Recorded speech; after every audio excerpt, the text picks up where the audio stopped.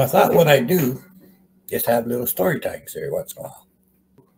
Little stories. I'd go through different certain cases and stuff that I've done and just talk about them, what was going on, what happened, true cases that I worked on, stuff that I was doing. Places and the names, obviously, I'm not going to mention too much about, but I will talk about all the details of the cases. This one was in 1972. And the title of the case was The Red Brick House in the Window. That's the title of the case. So it all started with the council getting these calls from 2 or 3 different families. But the first couple of times, for some reason, when these families called, I don't know what was done or what wasn't done,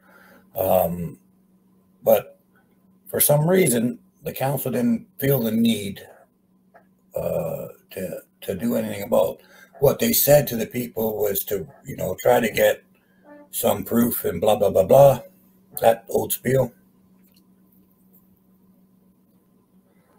But the people that lived there would only stay for 2 or 3 months at a time. So there really was, I think, and that might be part of it. The thing with this place, it was built, and then one couple lived there for about 4 or 5 years. And then tragedy happened. And then after that, after they cleaned up everything and everything else, they started to rent up the place. And every 2 or 3 months, someone was in and out, in and out, in and out. And this went on for some time until it came across the desk. But anyway, some of the things that happened was the first thing that really stood out was kept being told that there is this guy's face, and it keeps showing up in the picture window, right? That in itself isn't that, like, it could be anybody. It could be, someone being a peeking Tom. It could be anything, right? But they said, no, it's like on the glass. That's okay. Well, that's interesting. What really piqued my interest, though, was the picture window they're talking about is on the 2nd story. It's 30 feet to the freaking ground. There's nobody's that tall, right? So his face kept appearing in this picture window on the 2nd story of this building. Okay. So that was the one thing that always kept happening in the place. The other thing was every year or so, they'd have to replace the window because it would shatter. They'd hear a lot of screaming, a lot of, like, people were fighting in the house, and then this window would shatter, it would explode, and then they'd have to replace the bloody window. And they replaced the window 3 or 4 times, but the face kept appearing in the window. It kept coming back.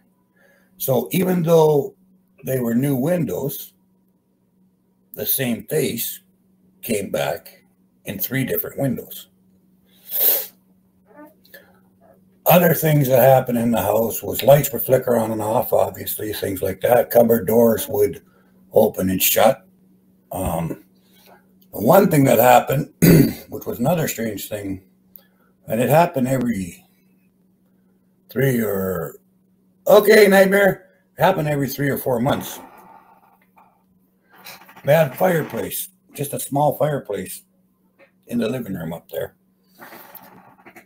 Well, the people would go to bed and they'd wake up in the morning, and in the middle of the living room floor, the ashes would be piled up like a triangle with 3 sides, like a pyramid almost. and it was packed tight, like it was, and then yet the fireplace itself was clean as a whistle. You could lick off it, eat your breakfast off it. Um, it was cleaned, it was oiled. It was like somebody had spent a couple of hours removing the ashes, and then they wiped out the fireplace and they oiled it, you know, to preserve the fireplace. It was like a spring cleaning of the fireplace, and this would happen. This would happen every once in a while. Other things that would happen is they'd feel like there was always someone in the house. They'd feel that there was always a presence there.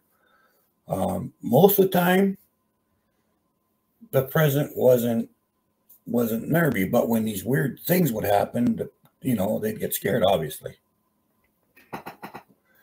the cupboards and the kitchens and everything else would open and slam, open and slam. One morning they got up and all the chairs were all stacked up.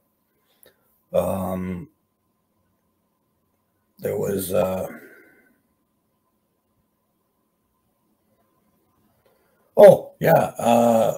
one time there was 4 butcher knives stuck into the table, where each person, the husband, the wife, and the 2 kids, where their dinner plates would be, there was knives stuck in the table. That was one of the things that really started to turn. That's when it kind of started to turn a little bit ugly.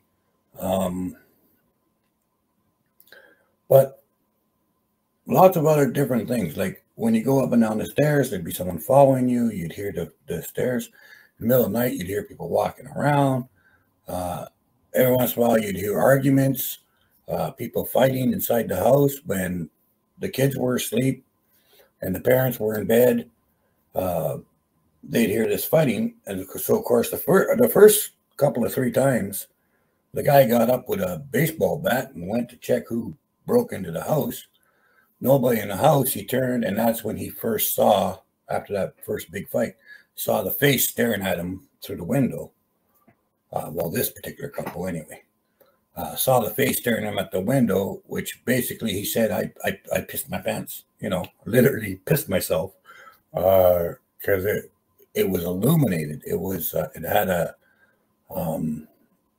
like you could see the details of it. You could see the, everything about it, and he said, that was something else. So after that, and the first meeting, and talking to them and talking to the neighbors and everything else, and the neighbors would say, yeah, every once in a while you hear yelling and screaming. For some reason the window breaks, and the neighbors confirmed a lot of the stuff that was going on already. So we decided, well, okay, so some research went on, and it turns out that the original couple that lived there came home one day. The wife was really pissed off, so was the husband. She ran up the stairs first, and then he come flying up the stairs after, which could be residual, right? Like you hear the 2 steps coming up, two people coming up. And then apparently there was a big fight. They were all arguing and everything else. Well, at that point, the guy, he hit his wife. He gave her a backhand, and his wife went out the picture window. She hit the dirt. She hit the ground, but when she hit the ground, she landed head first, and she snapped her neck and died instantly. He stood at the window. He was looking down at her. He shook his head. He went into his closet, got his shotgun. Here's where it gets interesting. He got his shotgun, pulled the screen off the fireplace, stuck his body in there, put his head like this, and he shot himself in the head while he was lying with his head in the fireplace. So basically he blew his head off inside the fireplace. The thing that struck the people, I guess, was who they left the house to. He left a note for whoever the house was going to go to next, willed to, or whatever. Story about the window, didn't want to mess up the rest of the house. Right? Didn't say anything about killing his wife. Didn't say nothing about killing himself. Hey, Peppers. Didn't say anything about that. All that the note said was, I'm sorry about the window and I didn't want to mess up the rest of the house. So he stuck he got himself so that his head was inside the fireplace and he blew his brains out with his head inside the fireplace so everything would be contained in the fireplace. So he didn't mess up the rest of the house. That was his only concern on the note, was the mess that he left behind.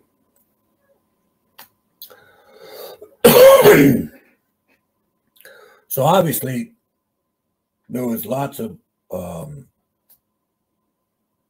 do there. I mean, cleansing the place and talking to the spirits. And back then, we had different tools that nowadays you don't got these things. But back then, I had a great big reel-to-reel machine. Weighed about 50 pounds, I think. Anyway, so we'd sit there and just like you do now, we'd ask questions and see if we get answers or anything like that. Two of the things I got was, well, there was a couple of weird things, but when I asked the questions, one of them I asked was, why did you kill your wife? Right? Obvious question. And the EVP said, did not mean to.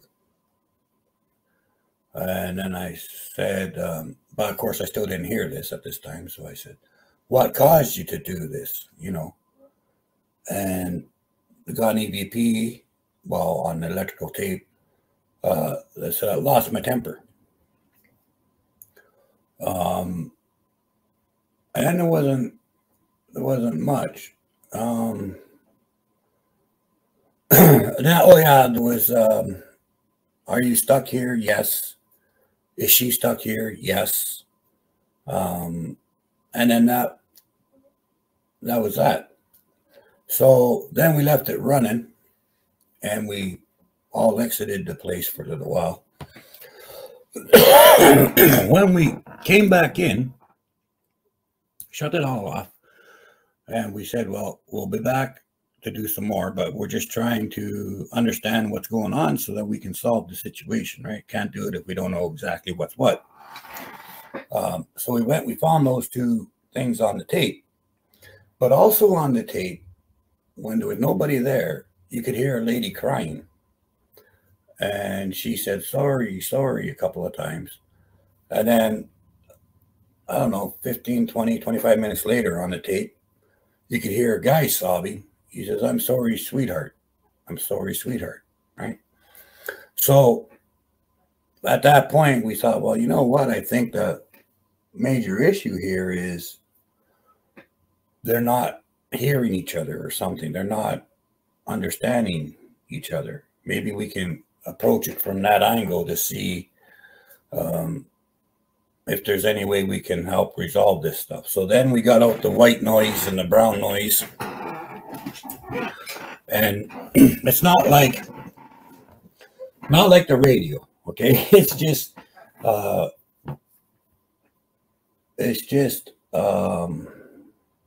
the noise itself recorded onto the tape, right?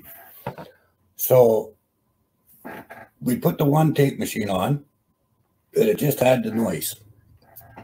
We put another tape machine on beside that one. Now, the one that we were using for the white noise was the reel-to-reel. We used white noise, yellow noise, brown noise. We used all the different spectrums. But we had a cassette type recorder. It wasn't really cassette, but it was something like a cassette recorder. Anyway, we'd hit record with that one, right? And then we'd ask questions with the white noise on. And the thing with white noise is, with pure noise, you will hear a lot of footsteps in it. You'll hear bangings in it. You'll hear all kinds. But depending on the energy, you have to have the right noise in order to hear words. Like a lot of times, yellow noise, you'll be able to hear a word or two. White noise, sometimes you'll hear a word or two. Red and brown, you never hear words, but you hear footsteps. You hear banging noises, you hear tapping, you can hear all that kind of stuff. But on yellow noise, you don't hear any of that, but you can hear words every once in a while. But anyway, so we were trying the different ones. Leastwise, that's my experience with the white noise and all that. I'm not saying it's impossible. I'm just saying in my experience, I've never heard voices on the darker range, but you hear all the noises in the house on the darker range. The lighter the color, with the absence of color, white. But with the lighter colors, pink and white and yellow, you can hear voices. So anyway,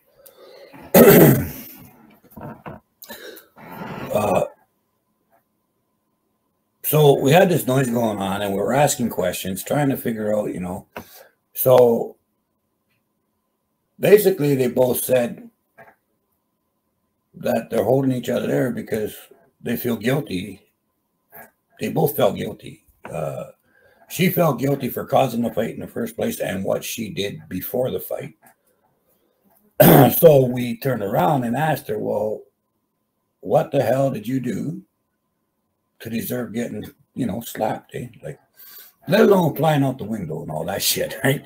Like, for a guy to slap you, what the hell did you do? Turns out she slept with his brother, according to the EVP we got. She said slept with, and I think his name was Jonathan or something. It's not really important, but slept with so-and-so. So I guess they got in a fight. They came home. She was yelling. He was yelling. He got mad. He gave her a backhand, but he hit her way too freaking hard. She went flying out the window and died. So they both had a lot of resentment, a lot of guilt, a lot of anger, a lot of this stuff penned up. So the following day, after that, we went back and we did a house blessing, and we used holy oil, holy water. We saged the house, and then I did a water blessing pouring and prayers with the water blessing. And then I got Astro and Shakara to talk to them to find out if they could forgive all this other stuff and everything else. So that went okay. So then I poured for forgiveness to the wife, and I poured for forgiveness to the husband, and then I poured for forgiveness from Jesus, and I poured for forgiveness from Mother Earth and all that. I did the whole ceremony. Well, coolest thing, the house owners are there, the people that live there, not the kids obviously, but the adults are there. Coolest thing ever, when I said, all is forgiven, you forgive each other, no more resentments, no more hatred, you forgive each other. Disembodied voice at the same time, one male, one female, said one word, yes. Right? Soon as they said yes, the old, this is back a long time, they had these chandeliers with these little plastic jewels. Soon as they said yes, that chandelier went, and then it was dead quiet. And it just felt like they left. It felt like the air just smelled clean. Everything just seemed so much more open. There was more light in the house. And the woman and the man that lived there both started bawling completely, which at that time we knew is they were feeling the emotions of the people that this all happened to in the first place. And they were both crying, and they both said, I love you, I love you. They both said, I forgive you, I forgive you. And then poof, everything was quiet, right?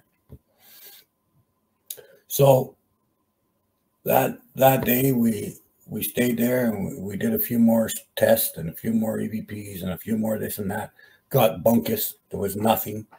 No noises, no anything.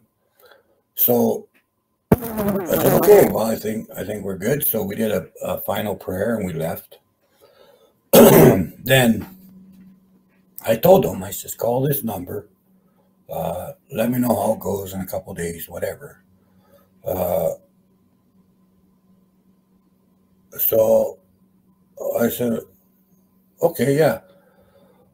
So they said, okay, they'd give me a call. So they called 3 days later and they said, we want to thank you. The house has been very quiet. It feels like home. And the kids, for 2 nights now, have slept in their own beds and have not crawled into bed with us. So for 2 nights in a row, the kids slept in their own room. I said, fantastic, you know. That made me cry because that's why I started it in the first place, was to help out help out kids and family, because no one should have to live like that. No one should have to be afraid in their own house. Yeah, that's Fred the Fly. He's a pain in my ass, but I can't kill him. I don't know why. I like the little bugger, but he's a pain in my ass. that was the end of the case. Well, we did check up on him. I think it was 3 or 4 months later, and they said everything was still perfect. They actually ended up buying the whole house a few years later. So there was never any more reports at that address. There was never any more. There was never nothing there after that. It was just always a nice, warm feeling home from all the reports that I got after that. All right, everybody. Take care of yourselves. Take care of your family. Watch out for ghosts. And have a good night. And we'll talk to you soon. Bye-bye.